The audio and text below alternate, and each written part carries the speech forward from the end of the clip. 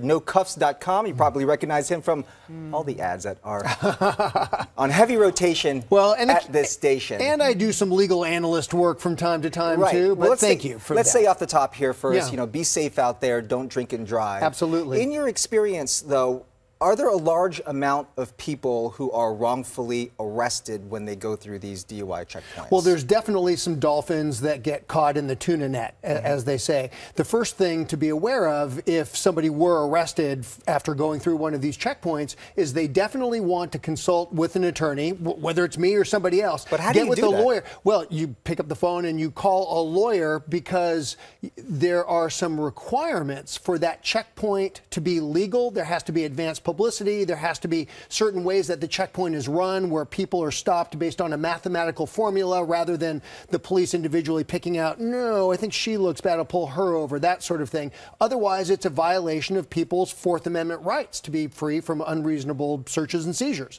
So the first thing you want to do if you're arrested following one of those, get to a lawyer. Now, if you're going through one of those checkpoints, what you do really is a function of whether or not you choose to be fully cooperative and risk giving the police evidence that can be used against you. What do you mean by that? Well, you don't have an obligation really to speak to law enforcement. You don't have an obligation to answer a lot of routine questions such as, have you had anything to drink? Where are you driving from? But what's in your best interest? Well, look.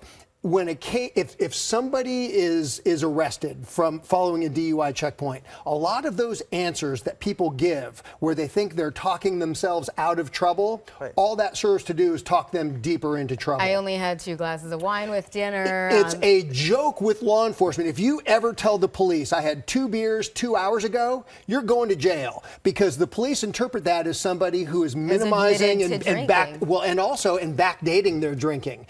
Really, because of the way alcohol is metabolized by the body, the best answer that you could give is usually the truthful one, which is, I just finished drinking and then got behind the wheel. You know, it was just the end of last call and I had my last sip and started driving. But people don't do that. They try and minimize it and say 2 beers 2 hours ago, thinking that they're making it better actually makes things much, much worse. So I want to ask you this because this is a story that went viral. I'm sure you've seen it. There was an attorney in Florida who was telling people if you hold up a sign, and I have it right here because you can print it out. He says it's legal in California. There he is. He was showing people, if you put up this sign and it says, I remain silent, no searches, I want my lawyer. He says if you have all the pertinent information, you put it in a bag, you just show him your identification, that's enough. You're not required to pull over anything. And for the most part, people are just, the cops just like wave them through because you're providing them with the information that they need. And that's right. Does that work? That does work. If you want to go that route, you are absolutely free to do so. Just like you are also free to record that interaction.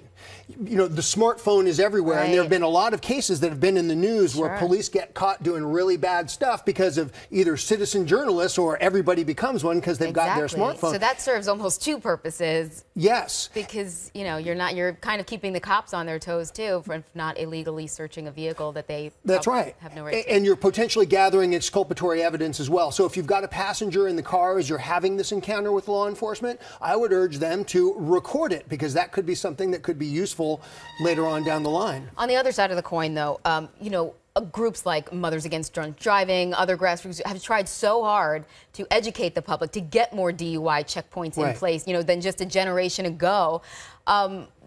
Do they help keep people from driving drunk? When you know that there's going to be checkpoints, you're not going to drink, or maybe you call a cab. Right. And they're usually but that is exactly part of the reason or the justification to allow the checkpoints. Remember, I was talking about the different requirements that you have to have a legal checkpoint. In California, one of those requirements is advanced publicity.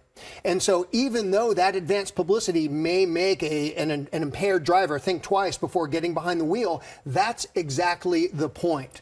And so having that advanced publicity out there is something that is actually important for that checkpoint to be legal. If it's not done, that's a way that a lawyer can actually get evidence suppressed. Before I let you go, one last Yes. question. How much is it going to cost you if you get, I mean, they're expensive to defend against a DUI case, right? Well, besides defending against a DUI, and I would say that actually a good good lawyers aren't cheap and cheap lawyers aren't good. So if you're in that situation, it's a good thing to invest in. But I've heard the Auto Club say that the cost of a DUI, when you if you get convicted and you factor in the increase in insurance and so forth, can be as high as $20,000. We get it. You're not cheap. Well, he doesn't dress this well for cheap nothing. and tawdry. Right. Yeah, but that's another story, Bobby. Yeah, you just say that because you know me. Darren, thanks a lot, buddy. Darren Kavinoky, thanks.